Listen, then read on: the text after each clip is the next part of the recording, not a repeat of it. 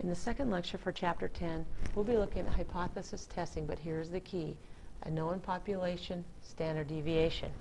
That is rarely going to be the case, but we will take a look at examples when I know the standard deviation of the population. So the steps in conducting a test. The first is you have to identify the null. You'll have to write that statement. Be sure to use the equal sign. Then you will have to identify the alternative. Is it less than or to the left? Is it greater than or to the right? Or is it not sure? Greater than or less than, not sure. That would be two-sided. So we'll have to be able to identify those null and alternative hypotheses. Check to see that the population is normally distributed. Why would I want to do that? It's a very important step. If it's normally distributed, I can use my table on page 407, which was looking at that curve. If it's not normally distributed, I cannot use that table. There are other tables, but in this course, we're only looking at the normal distribution. If it is not normal distribution, we need to look to see if the sample size is greater than 30. All of this came out of Chapter 8.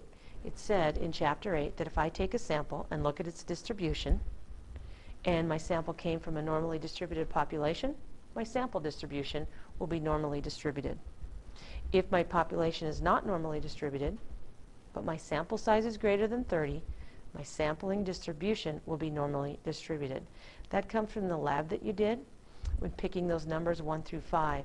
That was a uniform distribution that then we proved that our sampling distribution was a normal distribution.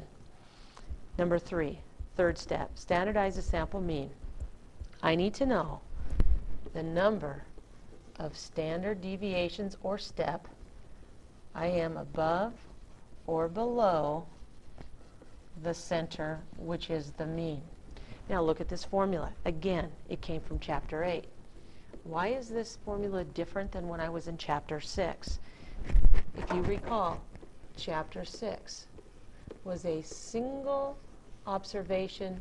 Chapter 8, I'm now looking at sample means. I get a better idea if I'm looking at a group of things to make a determination about the population and not one single item. How is the formula different? I'm still looking at the number of standard deviations, but the standard deviation size changed. The bigger my sample, the less spread I am, and that spread is based on lowercase n, the size of my sample. Calculate the p-value. The p-value, if you recall, is the probability of getting those observations. If that probability is small, it's unlikely that the null is true. I will reject. Rejection region to the left. When I'm looking my p-value up, I'll be using my table, which will show an example. On the left, I'm looking at this region in my table, which is the value itself, the value in the table.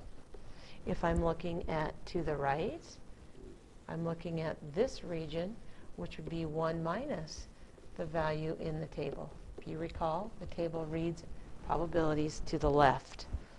And if I'm looking at two-sided, what I'll be looking at there is this region.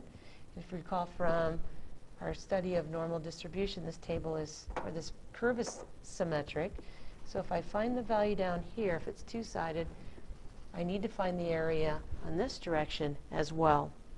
So I will double the p-value. The p-value is the probability of getting the observation.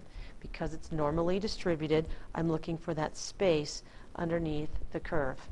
Lastly, I'll make a decision by comparing the p-value to the given level of significance. The level of significance is set by the researcher. That's the cutoff. That's where I will decide to accept or reject based on that probability. The p-value is the probability of my observations, or x bar. These will be stated before. The data shows me my p-value, and if my p-value is unlikely, less than alpha, tells me to reject. Small p tells you to reject the null. If my p-value is greater than alpha, I will accept my null.